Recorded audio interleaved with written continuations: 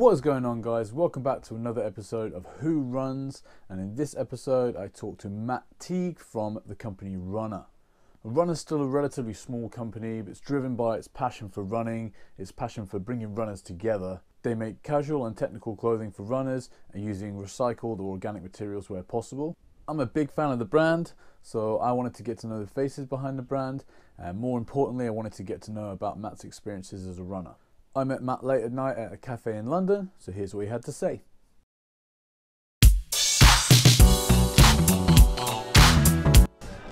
So I think I started when I used to play a lot of football, as you do growing up and into my 20s, and then I think I got injured, a little hip injury, which meant couldn't really sort of twisting wasn't very good, so I had to sort of quit football. My blistering football career came to an end, and I say career, it was wasn't much of a sad moment, to be fair. I thought, well, I need to continue. I want to do a bit of exercise, you know, and I quite like sort of pushing myself and challenging myself. So I got into sort of short, sort of 5-10k sort of distance running, just with some friends, really. You know, just a bit of competitiveness, a bit of fun running against each other, racing against each other, and that kind of stuff. So that's kind of where I started. Really, I never big into sort of long running, in fairness, other than the football field when I was sort of growing up.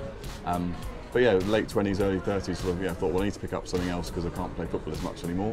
So yeah, so I got into running, and then yeah, never looked back, really.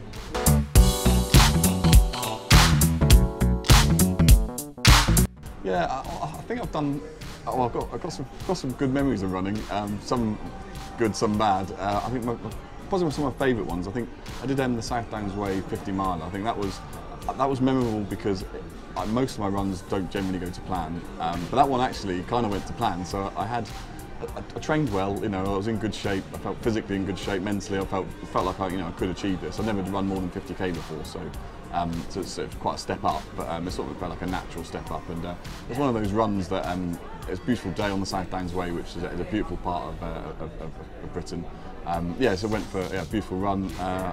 And I just kept running and running, and I had a few low moments, a few high moments, and but all in all, everything sort of came together, and yeah, I had a fantastic time out there. And you kind of, once you're in the countryside and you sort of get moving, you know, you can't really beat it, to be honest. So that always sticks out as probably one of my favourite runs. But last year, I think probably one of the best things I've done was a 24-hour race, and that was as a team, I have to say. So we had a team runner, and we were running and retailing for 24 hours, which logistically in itself is an absolute disaster. But shift work. Well, that was fundamentally what it is for 24 hours. And when you're not doing shift work, you're either sleeping, eating, or running. But the reason it was just amazing. So it was 7 of us in the team, friends. My wife was there as well, so friends and my wife. But just to share that with everyone else, I think was really special, because I do a lot of running. You know, I do a lot of training miles, I do a lot of long distance running, I do a lot of short distance running. And I do run with some friends, you know, and it's great to run with friends. But you know, I think friends sort of come and go in the running scene because they kind of, you know, they drop out and they kind of reached the marathon goal, you know, want to take a few months off or whatever. And I've sort of always carried on. So it's just something I really love doing. But to be able to share that, you know, that 24 hours, you know, everyone. It was good because we had a little rota and everyone said how many miles they wanted to do. Basically, it was like 5.2 mile laps. So how many sort of laps did you want to do over the 24 hours? We had a nice little rota. But I think everyone was nervous going into it, and like, will I be able to achieve it? Well, what's the sleep deprivation going to be like? And what's the eating like? And that kind of stuff. By the end of it, I actually gave up one of my laps at the end because someone else wanted to do one, and I was like, everyone was really buzzing for it, and they really genuinely wanted. They were all gutted that they couldn't do another lap. I was like, this is amazing, because I wasn't really expecting that. I thought everyone by the end of it would be like, you know, fed up, you know, it's difficult, you know, but everyone was generally on a high, and I remember, you know, I think that for me that was really special, being able to share that with friends and with my wife as well, and just yeah, and everyone just absolutely loved it the entire day. So yeah, they're my 2 best running memories.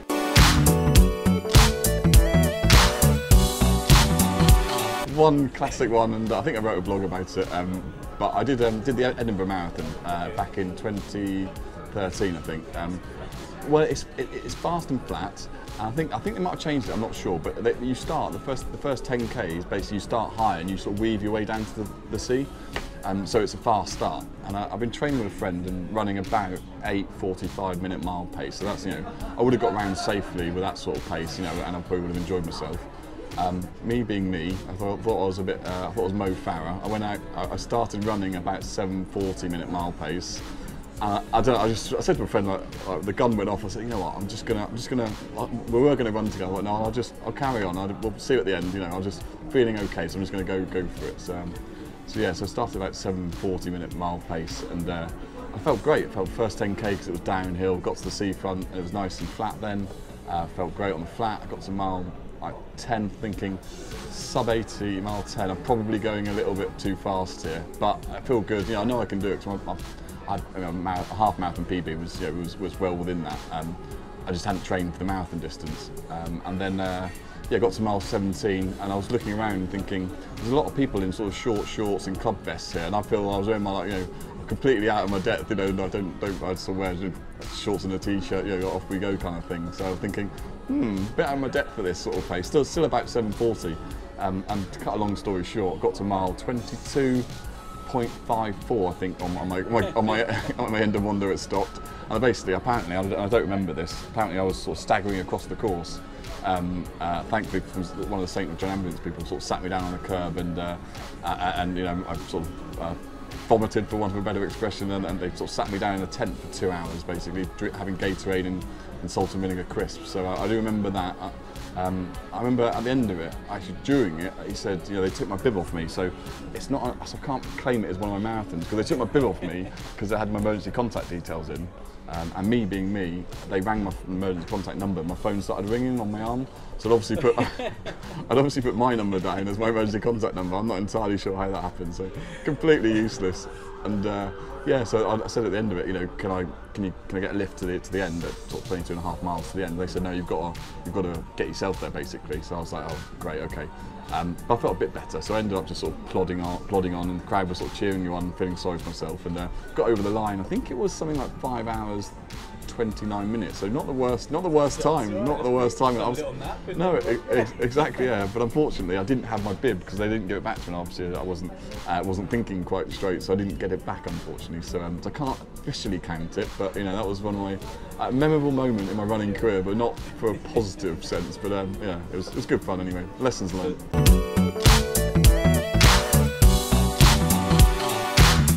Yeah, no, absolutely. You know, I'd like to be open about these things because, you know, there's everyone, you know, you share pictures, you know, runs, good runs, all that kind of stuff, and everyone sort of thinks everyone else. It always looks quite easy for everyone else's runs, you know, the beautiful surroundings, you know, the mileage clocked up, they've got some great digit, you know, like stats and stuff. You think, you know, but actually, it's not really the case. Sort of, you know, it is hard. Running is hard. You know, if you don't sort of put the effort in, you know, and sort of focus and put the training in, then it's hard. You know, you're going to struggle. So yeah, I think for me, you know, what I think it was sort of put me back in check a little bit, because I think, you know, I shouldn't have gone off at that pace. You know, you really shouldn't go off at that pace if you've not been training at that pace for that distance. So kind of need to sort of, you know, respect the distance a bit more and think, actually, if I want to try and achieve a you know, 7:40-minute mile marathon, then, you know, that's fine. But, you know, you need to train for it, you know, and do the appropriate training. And in fairness, I think I got hydration wrong. You know, I'm going to use that as an excuse. It was in Scotland, so it wasn't that hot, but, you know, I just got my hydration wrong. When I got to the end, I remember when I got back to the hotel, I sort of opened up my backpack, a backpack thing, and a hydration vest, and it was far too full for mile 22.5. So for me, I thought, you know, that I'm a bit dubious of those from now on, because I like to see how much I've drunk, and then it literally is just because of that one moment. I think, you know, not drinking enough. So I think if I do use sort of vests and stuff, I need to make sure that I'm constantly drinking. And so that was a big lesson. Lesson on pacing, lesson on hydration.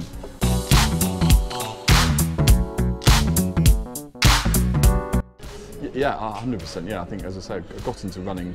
It was to keep fit, you know, because I couldn't play football anymore. But the reasons for getting in, I quite like the competitive side. And it was only competitive against friends and myself, and I wasn't nowhere near the front of the field. But quite like the competitive side of it. And I didn't realise, actually, it was good physically, but it was also very good mentally. And I think what completely changed, I didn't know insight into it beforehand, is the mental side. You know, I think it's really good, and that's kind of the reason why I sort of run now, sort of keep myself mental sort of health in check. You know, and it's good for me, just and that kind of stuff. I really find running is a very sort of very therapeutic thing for myself to do. So like that wasn't a consideration when I first started, but now I think, yeah, that it is definitely just sort of zoning out, going for a nice little run, you know, having my own time, my own thoughts, was something that I wouldn't have considered back then. It was just kind of wanted to go out and race some friends and stuff, and see what times I could clock up. But yeah, completely changed, I would say. So it's a really good question. Yeah.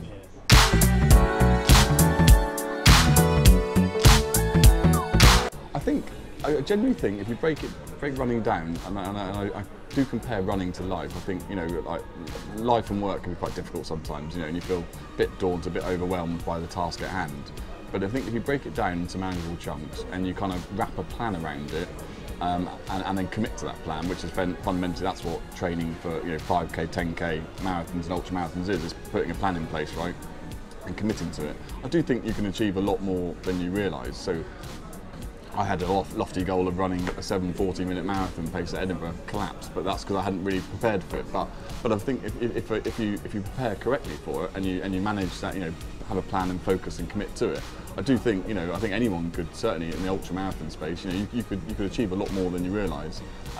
So kind of, yeah, I think people can get a bit sort of, you know, in the head. I remember I read Born to Run. You know, I'm sure you read it. I think I was laying on a sun lounger somewhere in the sun, somewhere having a beer, reading that, and I genuinely got off the sun lounger and thought, you know what, I could run like the Tarahumara for like days on end. You know, I'm going to sign up for an ultra marathon. And yeah, you know, and never have run for days on end, but you know, you do sort of daydream a little bit. But I do think, you know, if you have a plan and you sort of stick to it, I think a lot more is in you than people realise. I think so.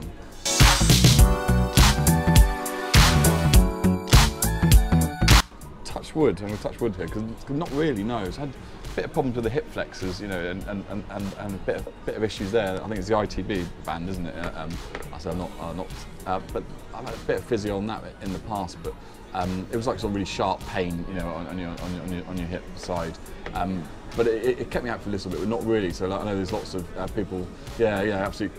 Keep my fingers crossed because I'm going to be cursed for myself for saying it. But thankfully, I've other than obviously my collapse in Edinburgh, which I sort of took it a bit easy for quite some time, should we say. But no, I've never been injured. I know, I think, and it's probably because the last sort of number of years, I've never really like raced and pushed myself in the races. I kind of run for enjoyment, and I think, you know, you're sort of a bit more relaxed, your body's a bit more relaxed, you take a bit more time over these things, and don't put as much pressure on yourself. And I don't know, maybe that's just in the head, but I do think that because I haven't put pressure on myself and just ran for enjoyment, I don't think I've sort of managed to pick up any injuries like other people. But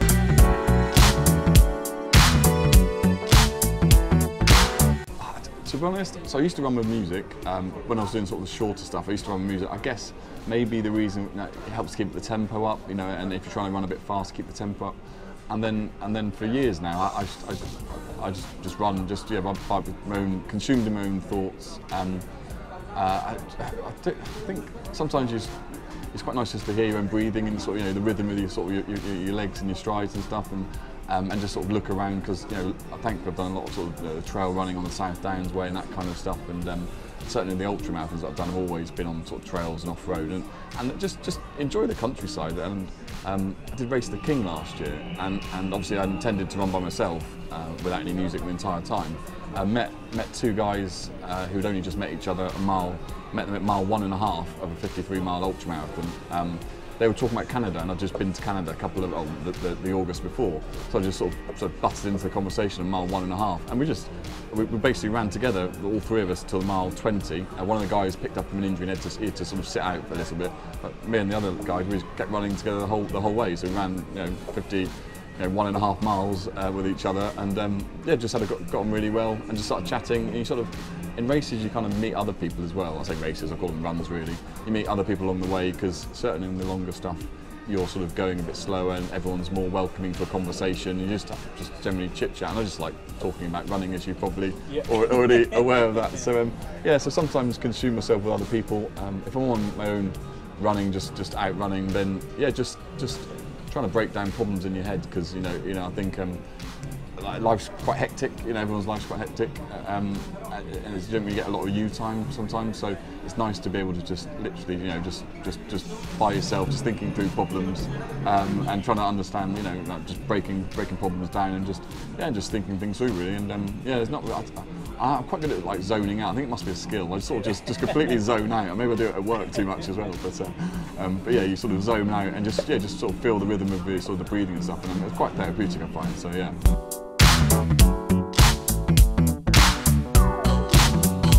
So I sat on a train between Paddington and Manchester in, I think it was about October 2015, going to a meeting, and I just sort of I was just sat there thinking, there's lots of people on this train, and obviously, as you can probably tell, I'm quite passionate about running and I quite like talking about running.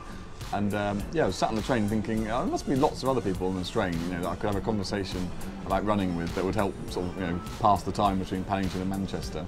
But obviously, you know, you wouldn't necessarily just go up to random people on a train carriage saying, do you like running, do you like running, do you like running, until you eventually find someone. So I thought, you know what, if there was a way of us sort of identifying, you know, as a runner, really, you know, in sort of everyday life, and you know, and in a sort of a lifestyle sort of choice type thing, I think it would be great, you know. And all runners are generally pretty friendly, we're a friendly bunch, right? You know, we're kind of proud of what we've done and what we're doing, and we're kind of like talking about it to other people, and quite like to be sort of inspired by other people and talk about it with them as well. So that was the idea, really, just to try and find a way of sort of connecting people outside of everyday, because you know, if you're going for a run, you obviously know they're a runner, but you know, in everyday life you don't necessarily know that. So that was the idea back in October 2015, and then I think we launched April 2016. But that was all just about trying to, you know, is there anything there? You know, is there, you know, do people want that sort of thing? So yeah, we were trying to just develop a few ideas around that. But yeah, that was the reason why we started, just really just to try and find a connection with people in everyday life, really. So.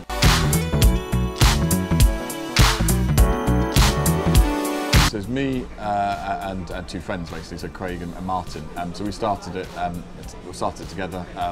We're all sort of slightly different roles within Runr, and we're all sort of, you know, but collectively that's our sort of the major people in there, with our sort of partners as well, you know, supporting us with ideas and all that kind of great stuff as well. So yeah, so it's myself, Craig and Martin. I think Craig's really passionate about running. You know, I think he does like a sub-20 park run with a buggy, you know, which I can't. I haven't quite done sub-20 without pushing a buggy, to be honest. So you know, I like to think he covers the shorter, faster stuff, and I just cover the sort of long plods in the countryside, you know, and sort of whiling away with my own thoughts type stuff. So yeah, so we just started because I think I was spending a lot of time on sort of social media, like sort of Twitter as a great example, and just chatting to people about running, you know, and that's kind of like what I like doing my pastime. So either sort of running or chatting about running, and that was another reason. You thought, well, actually, you know, there's lots of people that I've never even met online.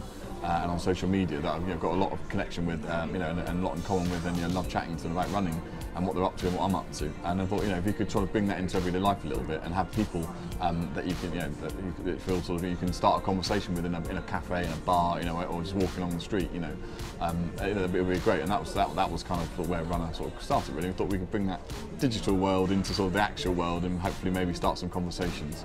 And we had a really good, I think, we have an epiphany moment, as I always like to say, is Craig and I were just having a beer just down somewhere locally to us, and we're in our original sort of Runr t-shirts, and some guy who just sat opposite us was chatting to his friend. He just sort of said, "Guys, sorry to interrupt you, does that say Runr?" And I went, "Yes, it does say Runr." You know, what is it? And we sort of explained to him that, you know, that we're starting a brand and they wanted to connect with other runners, etc. It turns out, you know, he was running 12 marathons in 12 months and raising money for cancer research. So it's great to be able to, you know, that instant connection. You know, I'm sure he wouldn't have said hello to us. You know, we ended up buying a drink. He bought us a drink. We were there for like an hour, just chatting about running and what races he had coming up and that kind of stuff. And that was kind of like, actually, you know, this is quite a nice thing we're trying to do here. We're trying to just sort of bring together people who you wouldn't normally talk to and just have a chat about running, really. So yeah, that was a really good moment for us.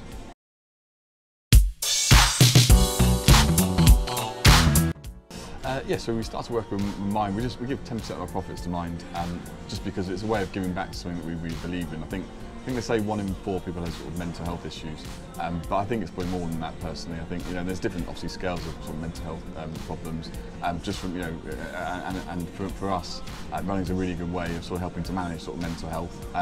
It certainly really works for me. I think it's a good way of doing that. So I think, you know, we've always wanted to give back to a cause that we believe in, and the link between running and mental health, I think, is really strong. So we've always wanted to give back to them.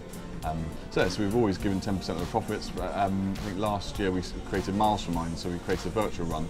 And we thought, you know what, wouldn't it be great to make some noise about mental health, you know, and trying to raise awareness of it. I read January does a fantastic job of that as well, but we kind of wanted to sort of it'd be even more explicit in the messaging. Yeah, and we've had 1,000 people sign up for our virtual run, which everyone was using the hashtag mental health matters and it's okay not to be okay. And you know, there was so much buzz around social media, and it's great to be able to give some money back, but actually what's more important is trying to raise the profile of that it's okay to actually have a conversation around mental health, you know, and there's not, you know, there's no stigma attached to it, and I think that's been one of the best things we've done, I think, actually, and that's not about Runr, there's nothing to do with us. We just hosted a virtual run, to be fair, you know, but it's all about raising that awareness, you know, and obviously give them 100% of the profits to mine, but it's more about raising the awareness about mental health from us. So yeah, so it's an important charity to I think we need to raise awareness for, and you know, it's good, you know, that mental health matters really. So that's the kind of message we're trying to get out there.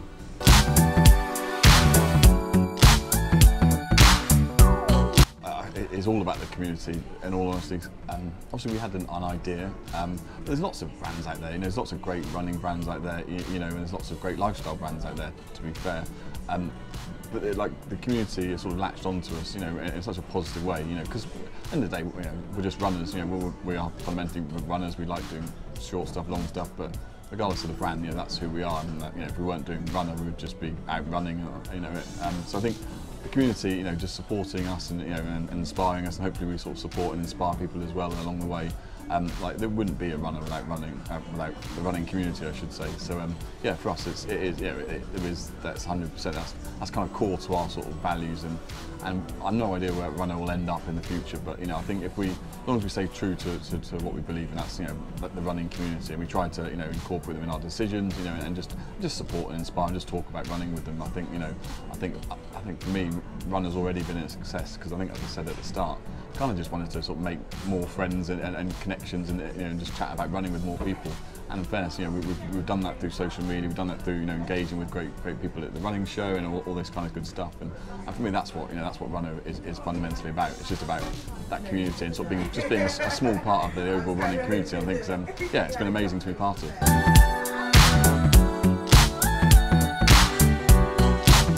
We put it on a t-shirt, and I do believe this is very true, actually. I think if you have the courage to start, you'll find the strength to finish.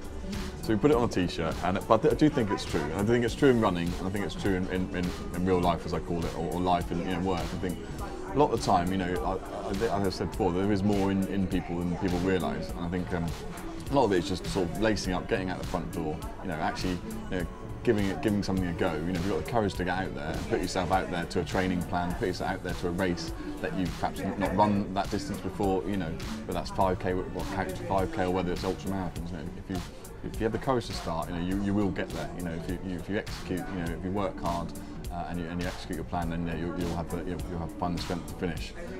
That's not always the case, obviously, if things go wrong like Edinburgh. But you know, so you know.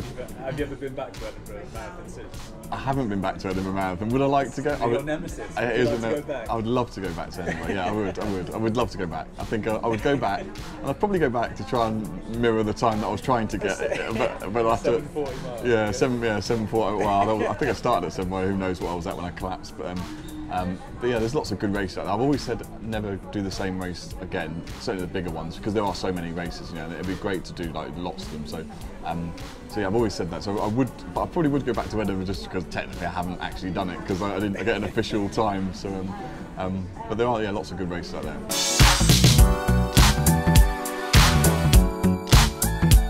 We did Athens last year, which is the original marathon. Yeah, that was pretty epic. It is one big hill though. It is one big hill. So it's 10k flat, and then it's like about 13.5 miles straight up. And living on Portsmouth in the south coast, we don't do hills in Portsmouth. My local seafront is pretty flat, I can assure you of that. So it's a bit of a shock to the system when I got to about mile. There's a funny old story actually. So Craig will appreciate this. So Craig's one of the other guys from Runr. So we ran it together. So he had his story on it, but here's my story on it. So we ran together. And we ran the first 10k. We were both feeling good, both feeling pretty comfortable, well within our pace. You know, nothing Edinburgh-like. You know, nice and comfortable pacing. And then I think I had to stop to go to the toilet, and I said, "Okay, you just carry on." And I managed. I could see him in the distance when I could come out, so he wasn't too far ahead. So I managed to catch him up, and I caught him up about mile 11, I think. So it took me a good couple of miles to catch him, because I didn't want to sprint and catch him, and so he was sort of maintaining a pace. And then I lost him again about mile 13 or 14, because I think basically burnt myself out trying to catch him. And then I said, no, you carry on. You're on a nice steady pace. You carry on. And I thought I wouldn't see him again. Sort of to go from the distance, a bit disheartening because when you got mentally it's quite difficult and quite challenging when you're just going up for another 6 miles. So I thought, what, I've done this before, and I've had a few setbacks. I know what it's like. It goes highs and lows. So I thought, just keep to my plan. Keep plodding away. If you need to slow down because you're struggling with the hills, then slow down a bit. And just make sure sort of listen to your body type stuff. All the things I learned from Edinburgh, obviously. And eventually, I think I got to mile 19.5, where it basically goes downhill for the last sort of 10k, just over 10k. And it's and I felt really good. And I had no idea where Craig is, he's long gone. But I felt really good. So I thought, I picked up the pace, felt great, and that sort of cruised in. And I caught him up. I saw somebody in a Runr t-shirt in the distance, about mile 24.5, 25 miles. I thought, I might be seeing things, but I'm pretty sure that's one of my black and gold striped t-shirts. And there's not many people here wearing Runr, I don't think, other than probably me and Craig. So it must be Craig. So I caught him up, and again, that sort of mental lift. When you sort of see someone you weren't expecting. Caught him about mile 25. I was feeling fantastic at that point, so I caught him. I said, Craig, hello, how you doing, mate? And I think he struggled. Let's put it that way. I think he struggled with the hill. He was in a world of pain. He wasn't enjoying life right then. I was like, "How you doing? I didn't think I'd see you again." He was just sort of focused on not talking and just getting to the end. So I must admit, so we started together. We sort of the middle bit we didn't really stick together, and that was the plan. Well, it wasn't the plan, but the plan was to just make sure everyone was maintaining their own sort of race. And then I managed to catch him up, and I felt great. And we finished together in the end. But yeah, he was it wasn't loving life, shall we say? And his Edinburgh. It was his Edinburgh, yeah.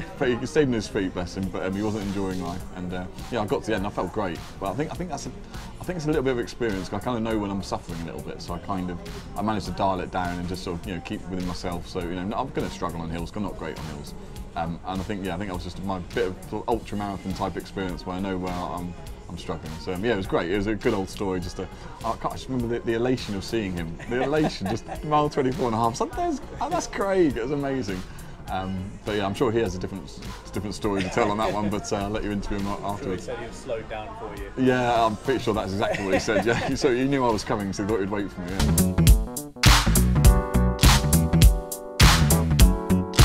Probably say no, but only because I don't think Craig enjoys doing the long stuff, which I like to do, and I can't run as fast as him on the short stuff. So I think we're so poles apart. I think there would be. I think absolutely would be, because it's a bit of sort of friendly sort of banter, etc. But I think we're so poles apart. I think his parkrun PB's like 17:50, or like his early 18s or late 17s, and I'm nowhere near that.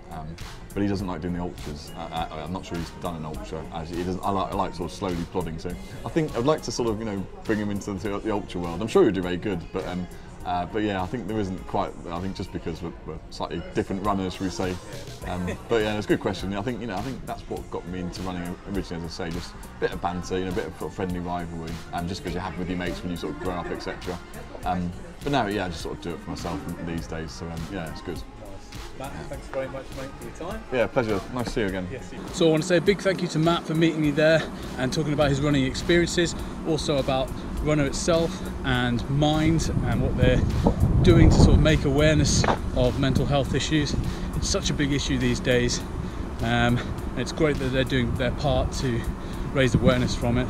So please check the description below, go check out their website, support our smaller businesses in this country. Don't be afraid to talk to other runners, and as always, stay happy.